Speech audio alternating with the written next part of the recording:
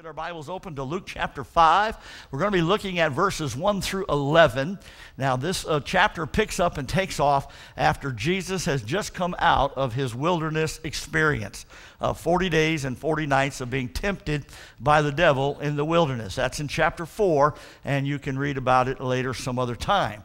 But we come into chapter 5, and now he begins to really call out his disciples, his followers of them, and he's going to have an encounter with Peter, but not the first time or the second. Matter of fact, this is the third time that Jesus has come encountered with Peter, and we're going to see he's going to give Peter a test to see if Peter can pass the test. And so we're going to see if we can pass the test tonight that the Lord's going to give to us. So let's take a look at it, and beginning in verse number 1, and it came to pass. Now, aren't you glad something came to pass? What came to pass? That as the people pressed upon him to hear the word of God. Now, anybody ever experienced that? If you've preached the word or taught the word of God in any place and time, and we did in Africa, we know what that means when the crowd presses upon you. I mean, boy, they get right up all around you and in your face, and I mean, you're smothered to death if you're not careful. We had to get where we had to put ropes out where we could have some breathing room. So I can understand a little bit about what Jesus is going through here when they came to hear the word of God, and he stood by the lake, which is really, they call it a lake, Luke does here, but it's the Sea of Galilee, by the way, and saw two ships standing by the lake. But the fishermen were gone out of them and were washing their nets. And he entered into one of the ships, which was Simon's, and prayed him that he would thrust out a little from the land. And he sat down, and he taught the people out of the ship. Now when he had left speaking, he said unto Simon, Launch out into the deep, let down your nets for a draught. And Simon answering said unto him, Master, we have toiled all night, and have taken nothing. Nevertheless, at thy word I will let down the net. You notice the will is involved in here, if you're paying attention there. When they had this done, they enclosed a great multitude of fishes, and their net brake. And they beckoned unto their partners, which were in the other ship, that they should come and help them. And they came and filled both the ships, so that they began to sink. When Simon saw it, he fell down at Jesus' knees, saying, Depart from me, for I am a sinful man, O Lord. For he was astonished or amazed, and all that were with him, at the draught of the fishes which they had taken. And so was also James and John, the sons of Zebedee, that's mean the sons of thunder, which were partners with Simon. And Jesus said unto Simon, Fear not, from hence thou shalt catch men. And when they had brought their ships to the land, they forsook all and followed him. Father, we thank you for tonight. Once again, we ask for your blessing upon your word. We ask once again your Holy Spirit to be our teacher and our guide, that he will guide us into all truth. He will bring to remembrance the things that Jesus has said to us. He will give us illumination, understanding of the word. We ask that he would grant to us wisdom, that we may apply the word which we receive tonight, that we would not just be hearers only, but doers of the word. And Lord, we thank you for what we're going to learn this evening. Pray that we will apply it to our lives and that we might serve you in a better way. Pray that we'll learn something, we might be able to put it to use in our lives as we go through this and this test that Peter is taking and the test that we're going to take. So, Father, we ask for your direction, for your help, and we ask for your anointing upon your servant this hour. Father, we cannot do it apart from you, and we depend on you and your Holy Spirit. And, Lord, we'll give you all the praise and all the glory. Thanks for those that are watching. Pray that many will be blessed and touched by it.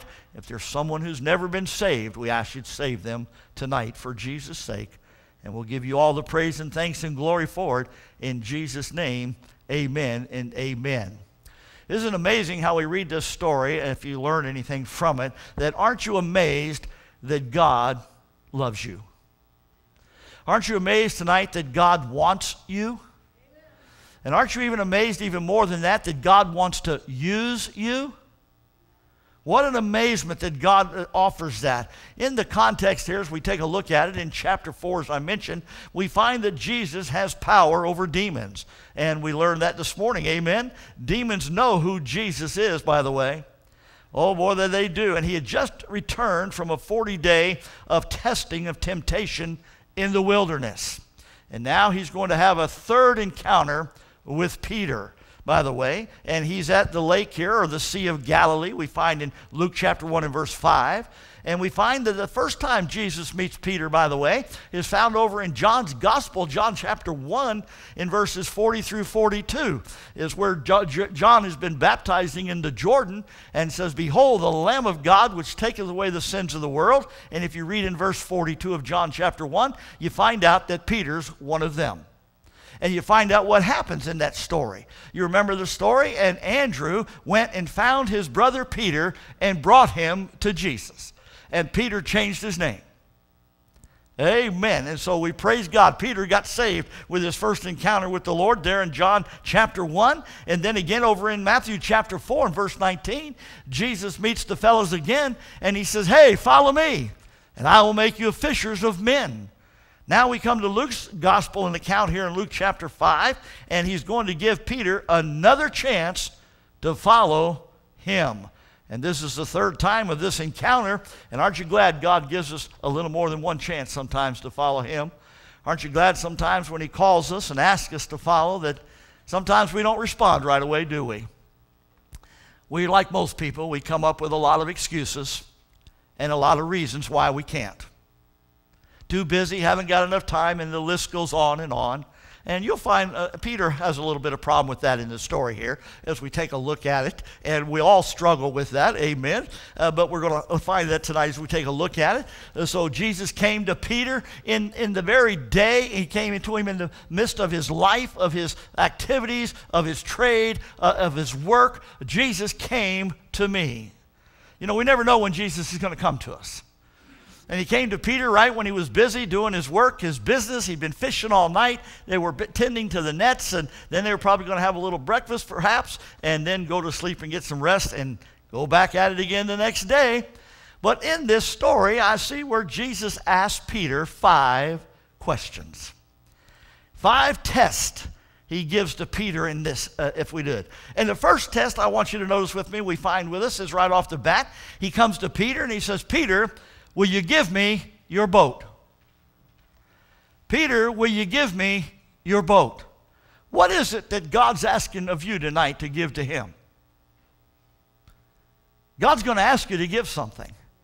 And here he asked Peter to give him his boat. Now you think about this for just a minute with me, what Peter is. Peter's a fisherman. He makes his living by fishing, doesn't he? He needs that boat. And now the Lord's asking him to give me the boat. Pretty tough question, isn't it? What's the Lord asking of you and I tonight that he wants us to give him? Could it be our livelihood? Could it be our profession? Could it be our business? I mean, what is it that God may be asking of you? You see, God can't use us because we're slaves to stuff.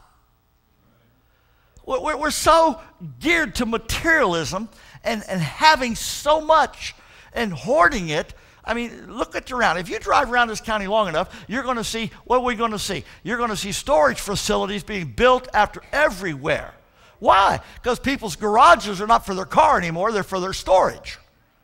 And then that gets so full, they got to go rent and pay $40 to $60 plus to $100 a month to store stuff that they don't see and look at for 20 years.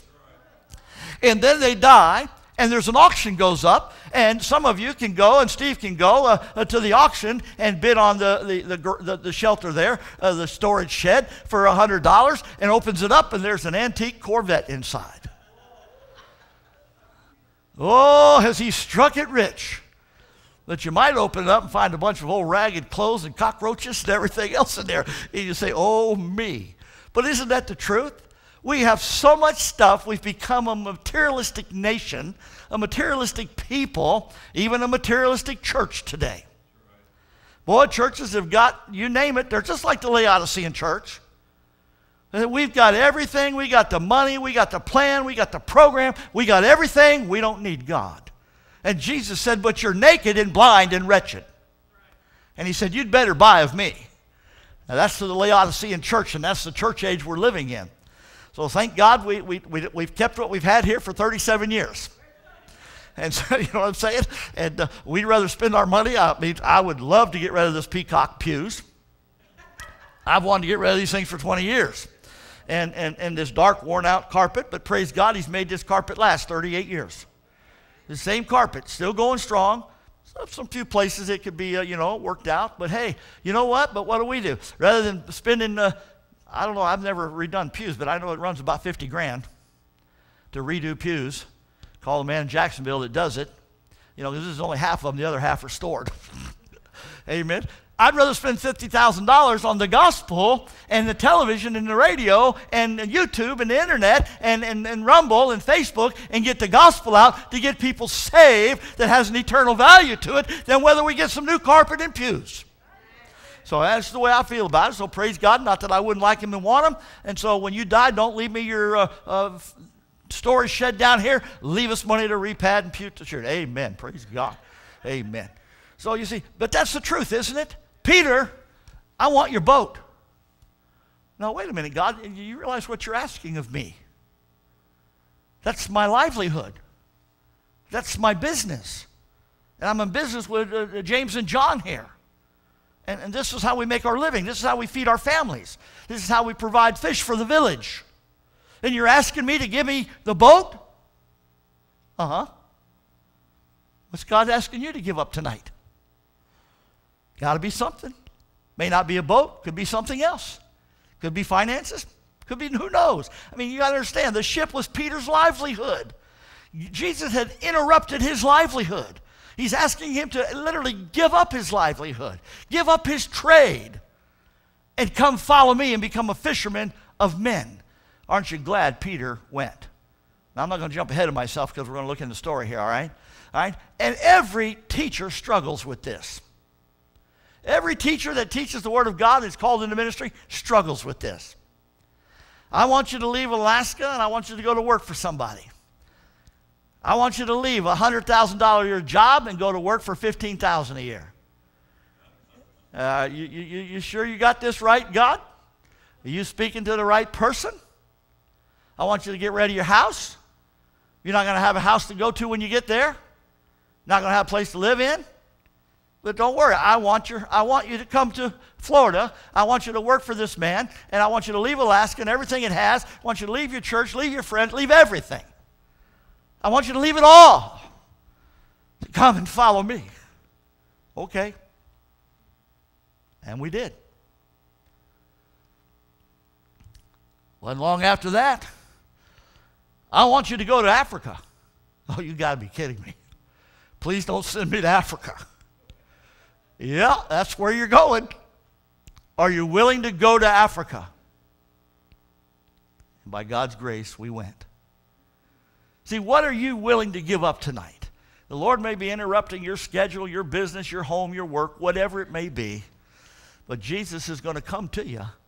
And he's going to come in the most practical way to the most practical thing. I mean, Peter's just mending his nets. It's a fishing business. By the way, you know, the fishermen, they were on the low end of the totem pole. In the villages, the only thing about lower than them was a sheep herder. And I can understand that. It's bad enough to smell like fish, but to smell like sheep, that's really bad. Okay, and then lower than that, that really wasn't lower. They were very smart. They were certified public accountants or tax collectors. They were dogs, like Matthew. Okay? Isn't that what Jesus did with every one of those men? He came to right to where they were, and he met them right where they were at. Matthew's collected money for the Romans and stealing from his kinfolk. Amen. He knew how to fudge the books. Rome said, we don't care what you get, just get what we want, and you can have the rest. Well, he sure took advantage of that. But right in that, Matthew, oh, follow me. Matthew got up and left his certified public accountant business. Every one of these guys. What's he doing? So the second question, so the first question is, will you give up your boat tonight, whatever that boat may be? The second question, Peter. Now you got to understand, get with me, get in the fishing business with me. We fished all night. We got a boat, we got a business, we got a couple of partners, we're fixing our nets, we're on the seashore here, we're tired, we've worked hard all night, we've caught nothing, and we've invested a lot of time in that. Amen? And Jesus says, Peter, will you give me your time? Will you give me your time? See, God asks for our time. But we all say, well, we're too busy. I don't have time.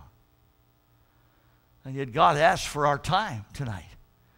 Now I want to commend all of you for being here tonight. All of you I see here tonight were here this morning. And you were all in Sunday school. So this is your third trip out here tonight. You have given God of your time. Unselfishly. Most of you that I see here tonight, matter of fact, all of you I see here tonight, will be here on Wednesday night. So when we were kids growing up, and some of you as well, you're called a Jesus freak or a Jesus thumper or a Bible thumper. Amen? But what are you doing? You have to start getting ready at home an hour or even earlier before you come. Then you get in your car and you drive here. You may have to get gas. You're here for 2-3 hours on Sunday morning. You're here for at least 3 hours if you're here in Sunday school, amen. Then you're back again tonight for another hour and a half. You're back again another Wednesday night. I mean, pray. What are you doing? Jesus says, hey, give me your time. And God bless you for giving of your time. Now, I understand there are people that are not able to come. Don't get me wrong, okay, please. I'm talking about those that are more than willing and able to come and can make it and don't. Okay? I'm not talking about people that are sick and hurt and have really good reasons, not excuses, but reasons medically, physically, why they cannot be here. That's thoroughly understandable. But about those that can't. But thank you for coming and giving God your time. Now you got to understand this conversation. Peter's saying, listen, man, we've been fishing all night. That's in your study guide, by the way. We've been fishing all night. Lord, don't you understand? You talk about time. We're tired. We're wore out. We've worked hard. We've labored. We've caught nothing. Hey, listen, man, we just want to fix our nets and to get ready for tonight. But in the meantime, we're going to have a bite to eat, and then we're going to go take some nap time. Now, I know what it's like to work on the midshift. So do you, David, don't you? Amen. And so will Peter, the question is, will Peter give his time with the boat? See, the Lord said, I want the boat. Now he says, Peter, I want your time. So Peter, are you willing to give me your boat, your livelihood? Are you willing to give me your time? And listen, folks, when God asks you to give some, doesn't mean he's going to take it away forever. He just wants to know if you're willing. Are you willing to give it up? Are you willing to give it to the Lord? Are you willing to lay it down? Are you willing to whatever? Oh, boy, give me some time. See, is your time my time, or is it God's time? You see, your time and my time, church, needs to become his time in our daily lives, in our daily living, in our daily walk. So as you're going through this, the first one was, will you give me your boat? You had to answer yes or no. There's no maybe, I think so, or maybe so, or I'm not sure no, because that's a no answer. Okay, yes or no. Will you give the Lord some time? Yes or no. See, you're going to pass the test. Now, this is one of those tough ones, only 5 questions. So each test is worth 20 points. So if you got the first 2, you got 40 points. You're on your way to making it. You haven't even made a D yet. Ah, all right. So here we go. So now he comes along, and notice, a third question. Here's the third question. Peter, will you give me or yield me your will? When's the last time you've willed your will to the Lord? Lord, not my will, but thy will be done, if we pray. If we go to James, James says when we go, if we say we're going to go here, we're going to do this, I'm going to do that, James says, no, here's what you say. If the Lord wills, we'll go here. If the Lord wills, we'll do this. And I've been trying to get myself in the habit out of everything. Even when I left tonight, I mean, this is I do it. You say this is ridiculous. No, I have a wonderful, beautiful Belgian dog at home, Belgian Malinois. I mean, I love that dog. God gave me that dog. No question about how God gave us that dog. 3 wonderful stories about that dog. And I tell Caleb, I says, Mommy and Daddy, we'll be back tonight if the Lord wills.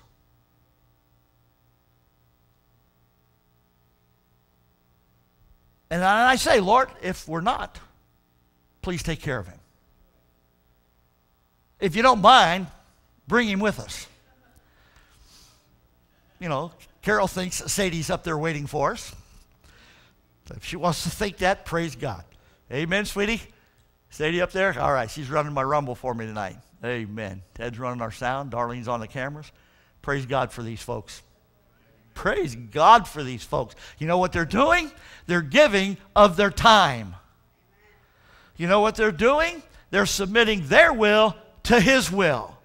Because you see, their will tonight might want to be home with their loved one. Might want to be out doing something, going somewhere else, watching TV, having a picnic, a barbecue, going out on the lake. I don't know. We got lakefront property out here right now, so you can come out here and enjoy the lake. All right? But no, what do? They surrendered their will to be here tonight and this morning and the earlier morning, and most of them will surrender their will to be here on Wednesday night.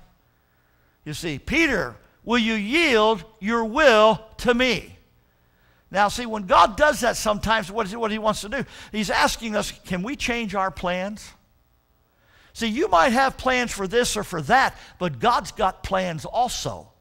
You see, and we're never going to carry out his plan unless we surrender to his will.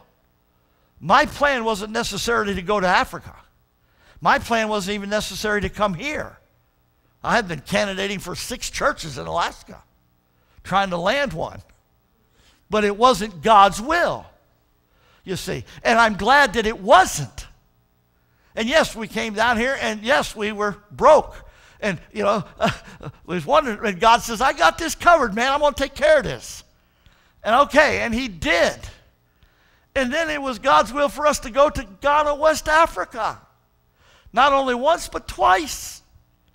To God be the glory. Wasn't necessarily my will. Some of you have heard my tape that I play for you, the fun one. Please don't send me to Africa.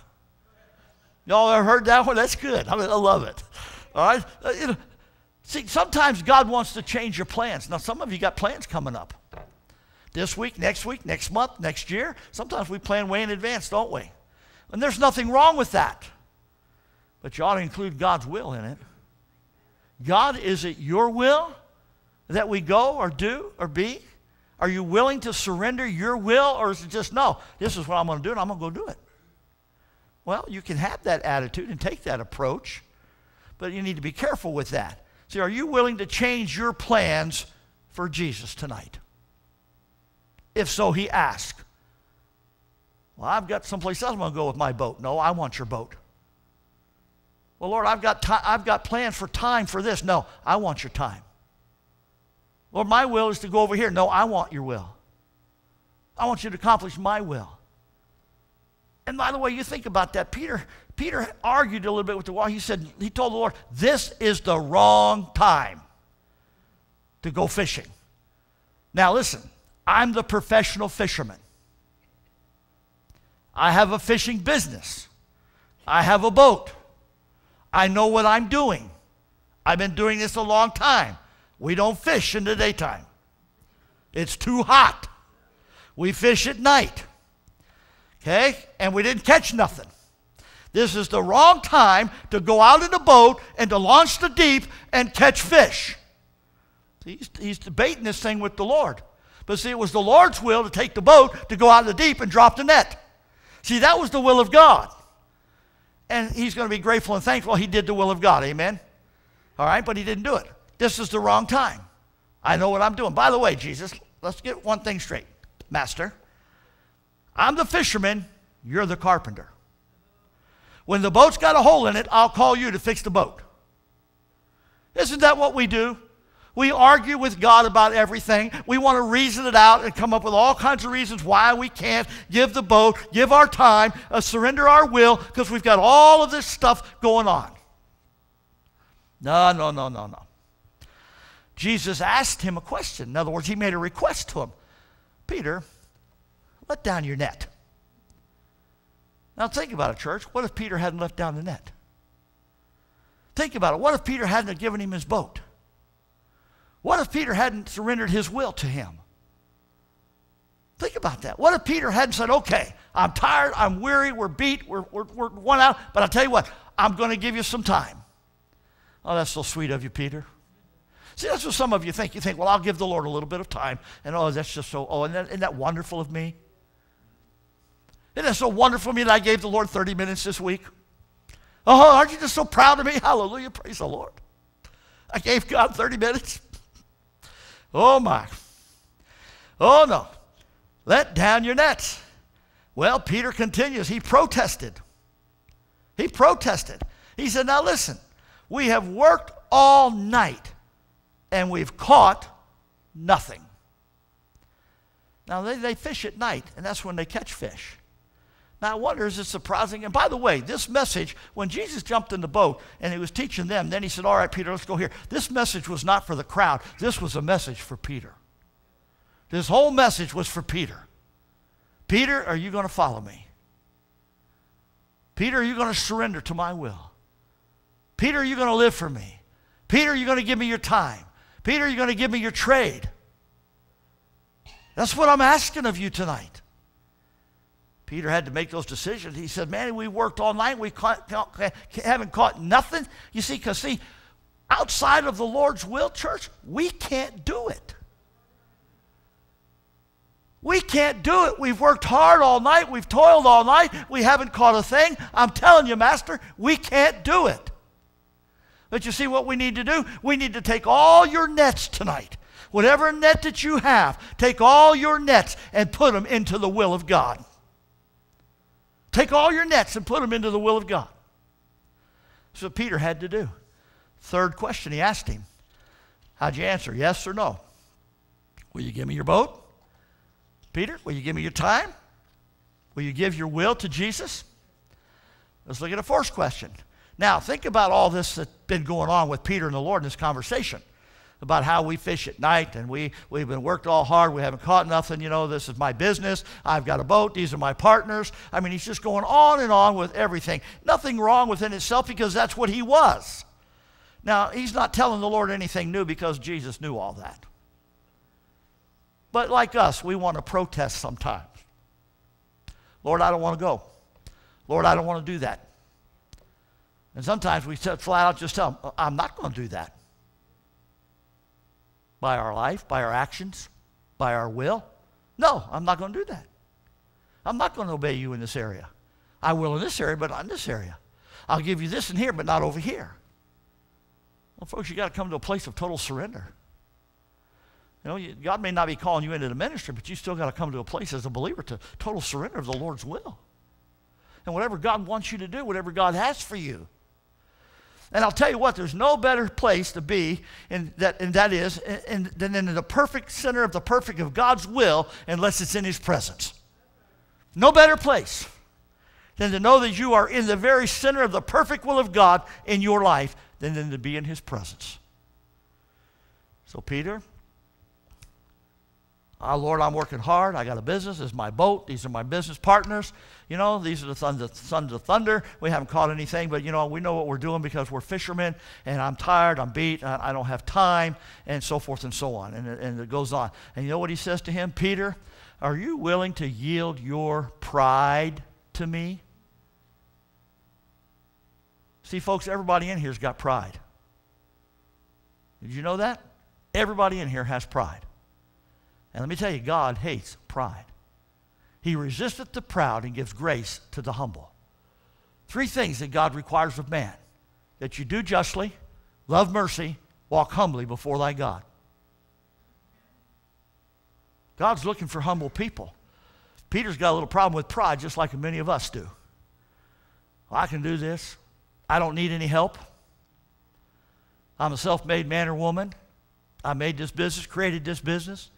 And it goes on and on. I'm the best singer in the church. I'm the best piano player, best guitar player, the best soloist. And we go on and on and on about how wonderful and how great we are. Hey, let me tell you something. The Bible says that none of us are righteous, no, not one. The Bible says that we've all sinned and come short of the glory of God. The Bible says there's none that doeth good, no, not one. There's none righteous. The Bible says we've all gone out of our way and become unprofitable servants. Amen? These 6 sins does God hate in Proverbs. And yea, 7th is an abomination. The word abomination means detestable. God detests them. You know what the first one on the list is? A proud look. You know what the second one is? A lying tongue. You know why? Because when you say you don't have pride, you just lied.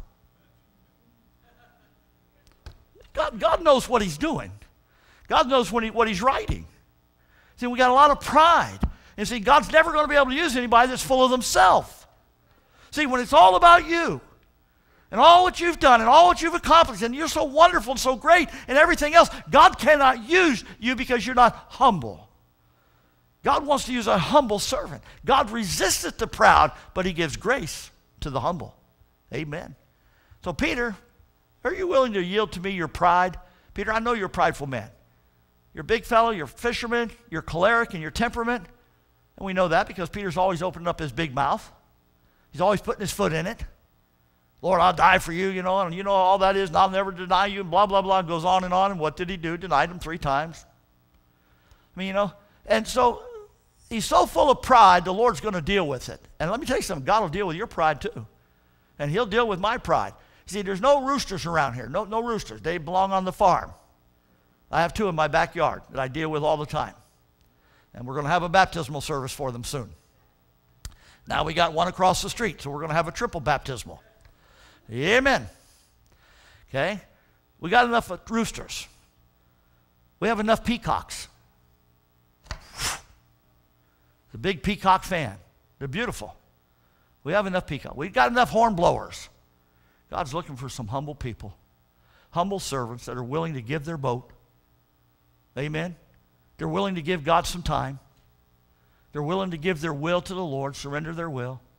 They're willing to yield their pride to the Lord. So the Lord's testing Peter here, because that was the 4th question to the test. Peter, will you give me your pride? And remember, he told him, man, we've been working all night. We're fishermen, blah, blah, blah. You don't work at night. You don't go fishing in the daytime, you know, the whole 9 yards. But so anyway, nevertheless at thy word, and we've preached a message on that, but nevertheless, I'm going to go in this protest. Isn't that what a lot of us do sometimes? I mean, let's be truthful. We know God speaks to our heart, tells us wants to do something, wants us to go somewhere, or give something or whatever, and we go, yeah, and we wrestle with it, and we debate it, and we protest. Then finally we give in. All right, God, nevertheless, we'll do it. Oh, don't take that attitude. Man, do it right away. Do it with a right heart attitude and a right motive, and a love in your heart for Christ, for what he's done for you and what he's given to you. Folks, we never can repay him for everything he's done for us. Never. Never. And we owe him everything. We owe him our lives. Amen? Man, the fact that you're saved tonight, the fact that your sins are forgiven tonight, the fact that your name's written down in glory tonight, the fact that your name's in the Lamb's Book of Life tonight, man, we owe God everything. It's not going to hurt if God asks something of us, to give him something, to do something for him. Peter was working as hard as he could to contain. He was working so hard he couldn't contain the fish. This is Peter now. Remember, Peter, you go let down the net. He didn't tell the other fellows. He told Peter. See, this is a message for Peter. Peter, go let the net down. And boy, as soon as he did, it's amazing. More fish in the net than they could hold. Now, they couldn't catch anything all night. You know why? Because God had all this planned. God told the fish that night, just keep on sleeping. I got a job for you tomorrow. I got a fisherman I'm going to work with. So just get prepared, because it's coming. Peter let down the net, and he let down the net. And when he did, the fishies jumped in the net. God spoke to the fish, get in the net. Oh, you don't think so? He spoke to another fish to swallow up a backslidden preacher by the name of Jonah. Amen. Then he spoke to that fish again and said, puke him out. And out he puked him out, and on the beach he hit a running. Made a 3-day journey in less than a day. Went into Nineveh, preached 8 words, and they got whole revival broke out. And he still got mad. Oh, my. And guess what happens? The nets start to break. The boat starts to sink. So Peter, in all of his pride, help, help, somebody help me. I need some help. Somebody help me. Church, we can't do the ministry all by ourselves. We can't do all the work by ourselves. We need help. We need help in everything we do around here. Everything this church does around here, any ministry at all around here takes help and workers and people. We need to help. Don't ever take the attitude that you can do it all by yourself, because you can't. Peter thought he was a self-made fisherman. He had all the answers. He's going to debate. He's going to argue about it. He's going to tell the Lord, the master, how to fish. Man, he's the fish. Jesus is a fisherman. I need some help. Peter called for some helping hands. We need some helping hands. Every one of us needs helping hands. Don't you be so prideful that you're afraid to ask somebody to help. When you have a time of need, ask for help. There are people standing by and willing and ready to help. Come and get you something, take you somewhere, do something. But you have to ask. Don't be so prideful. Be willing to ask for help. Peter, are you willing to yield your pride? Because, boy, if you don't, you're going to be in some deep trouble real quick. Your boat's going to sink. Amen? And then the Lord's probably going to ask him, how long can you tread water, Peter? I don't know how deep the Sea of Galilee is, but I imagine it's pretty deep in some places. Some holes down there deep where the fishies were sleeping all night. Down in the cool water and the shade and the shadows. And the Lord just put them to sleep. Now, fellas, get ready for tomorrow, because it's going to be a different thing at daylight. Oh, isn't it amazing what God does, isn't it? The 5th question tonight in the test. Peter, will you give me your love? Peter, will you give me your love? How many remember when Jesus asked Peter that question? Peter, do you love me? Now, why did he ask him? Well, I'd like to say because Peter denied him 3 times, so, hey, you know, fair is fair, right? So the Lord asked him, Peter, do you love me? Yea, Lord, thou knowest I love you. Now, remember, in the Greek, there were 2 different words here. Jesus asked Peter, Peter, do you agape me? It's agape love. Peter answered, yea, Lord, I phileo you. Brotherly love. Peter asked him again, Peter, do you love me? Agape, do you agape love me? Peter again answers, yea, Lord, you know that you know everything. You know I love you, phileo, brotherly love. The 3rd time, Jesus used a different Greek word. He said, Peter, do you phileo me? And Peter answered, yea, Lord, thou knowest I phileo you, brotherly love. 3 times he asked him. Peter, give me your love. Will you give me your love, Peter? Will you give me your love, Peter? You see, if you love me, Peter, you won't have a problem giving me your boat. Hello? Peter, if you love me, you won't have a problem giving me some time. Peter, if you really love me, you'll be willing to give your will to me. Just surrender your love to me, your will. Peter, if you really love me, you'll be willing to yield your pride to me and let me help you. Peter, will you give me your love? Now in your notes you'll see there they left and followed Jesus. And then you know what Peter does. Peter falls down at his feet and says, Lord, I'm a sinful man. Aren't you glad that God loves sinful men? Aren't you glad that God still wants to use us even though we're sinful men and women? Aren't you? Isn't that great? And then, boy, were they surprised with all the fishies they caught. Now, this isn't the end of it, the story.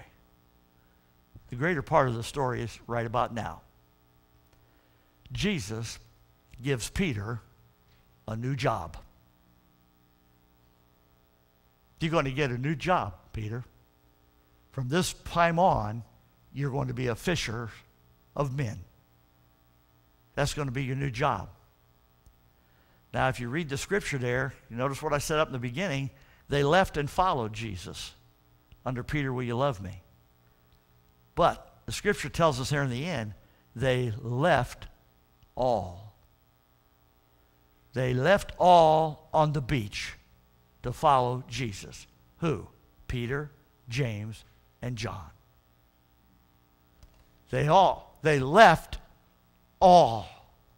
Even though the main direction was to Peter. But Peter finally, in his submission to the will of God, surrendered his boat to him. Okay? Surrendered his time to him.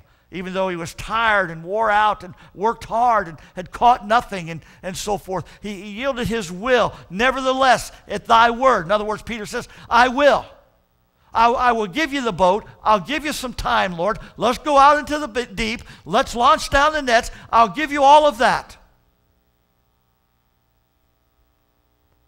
The result was Peter passed the test for the third time. You'll see in Matthew 4:19, he said, follow me and I'll make you fishers of men. Here we come over here a third time. Peter, interesting. 3 times he meets Peter. 3 times he asks him, do you love me? God likes 3s, okay? By the way, the number 3 in the Bible is the number of grace. Grace of God. Yes. Praise the Lord. Oh my goodness. Peter, James, John. You see the effect it had on the other 2 men? Because Peter surrendered, gave him his boat, gave him his time, dropped the net, called out for some help. And the Bible said they all left the beach and followed Jesus. See, we don't know the effect we're going to have on people that are watching our lives and looking at us when God talks to us. Oh my, what a beautiful story here that they all left and followed Jesus. That was amazing. Just amazing with these guys, what they did. Left it all, gave it all. Now just think about it for a minute with me. Just think now. Sometimes you're thinking, you're saying, well, if it wasn't Peter, God had James and John standing right there. He could have done it. No, this was to Peter. You say, well, God's got somebody else that can do it. Not necessarily. See, if God's got a job for you to do, he wants you to do it. If God has a calling in your life, he wants you to answer the calling, not somebody else. You see, God wants you to give something. He wants you to give it, not somebody else. You see. Just think. If Peter had not surrendered his boat, his time, his will, his pride, and given his love, you know what? We wouldn't be reading 1st and 2nd Peter in the New Testament because he wrote 1st and 2nd Peter. We wouldn't have seen 3,000 get saved on the day of Pentecost.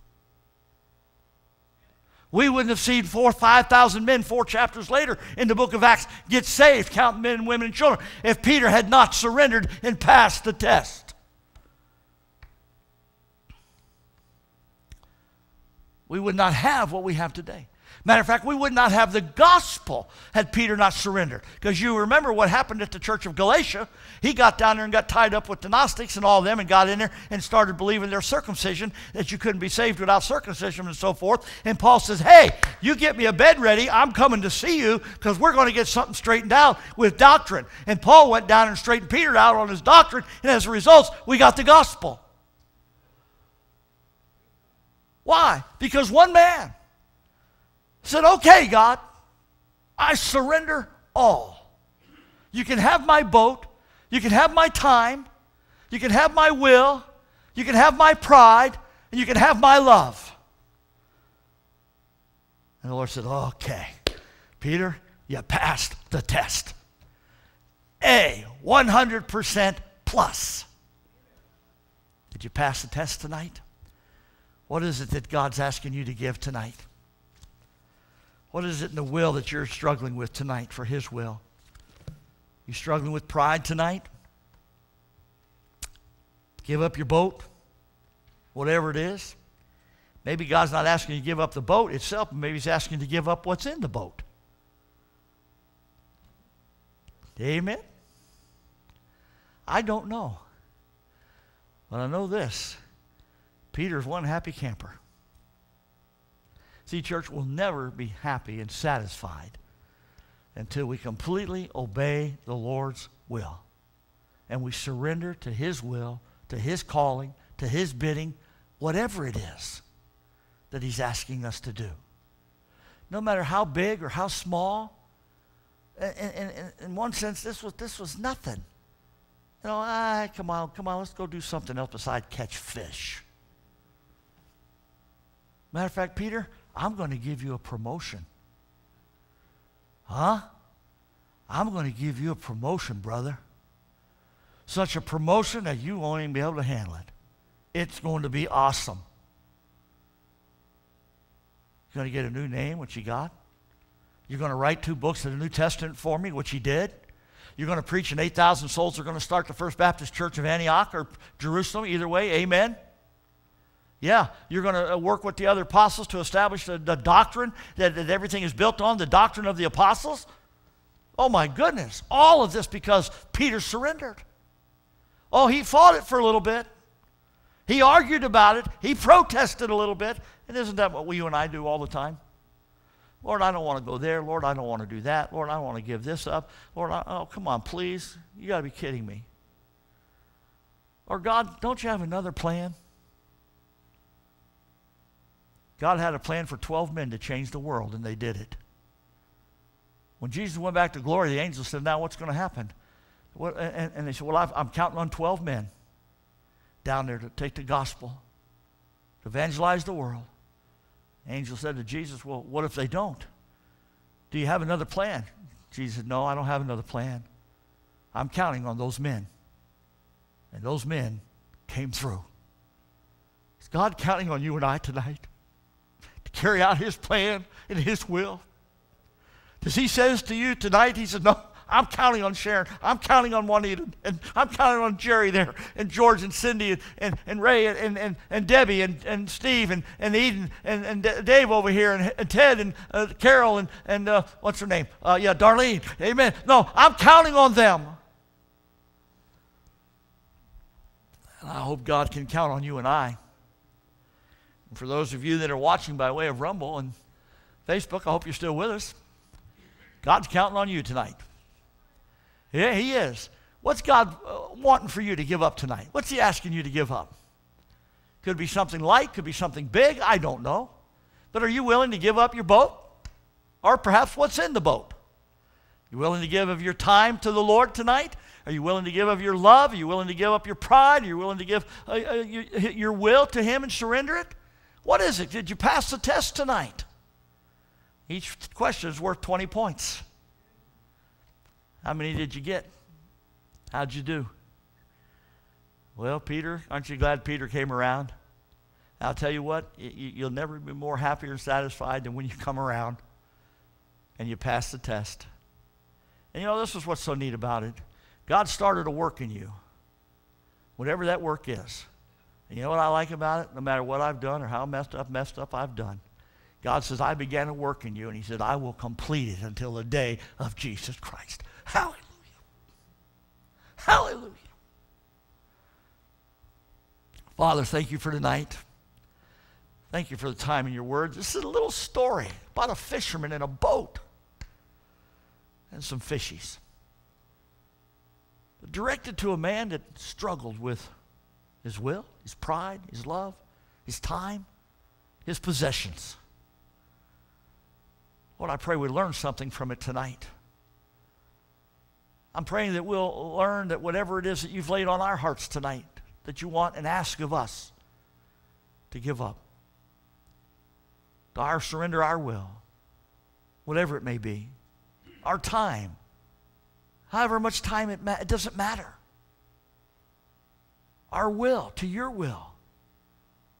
Lord, lay aside our pride. We all have it.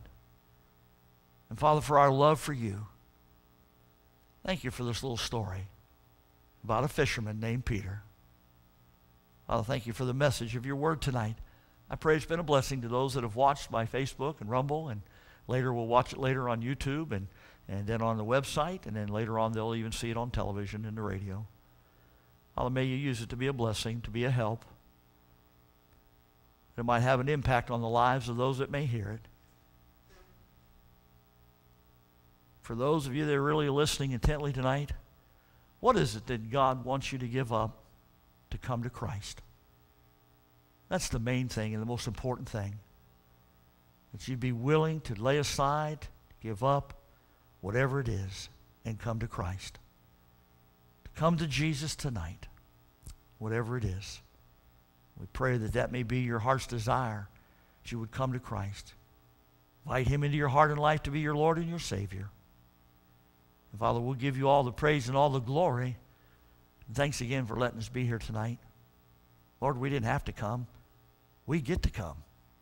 Praise God. Thank you. Thank you for the crowd tonight. For the small group, Lord, bless them. Bless them. Father, may your grace be upon them. All your favor, Lord. May your peace rule and reign in their hearts that passes all understanding. May your countenance shine upon their faces, for they've been in the presence of the Lord this evening. Because where two or more are gathered in your name, you're in the midst.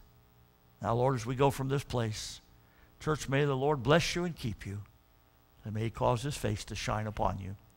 In Jesus' name, amen and amen. Praise the Lord. The Bible says that my righteousness, any righteousness that I have, is as filthy rags.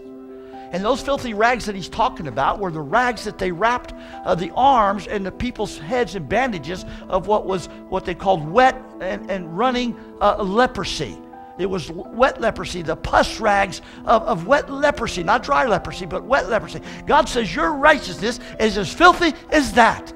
And leprosy was a type or picture of sin. And so God says, your righteousness is as filthy as sin. Well, I don't want to hear that. Because I love you, I tell you the truth. I hope I don't become your enemy. Because you see, when you know the truth, church, you will be free. The truth will make you free, and the truth will set you free. And Jesus went down a few verses later in John there, and he says, and the truth, and if you have the truth, you shall be free indeed.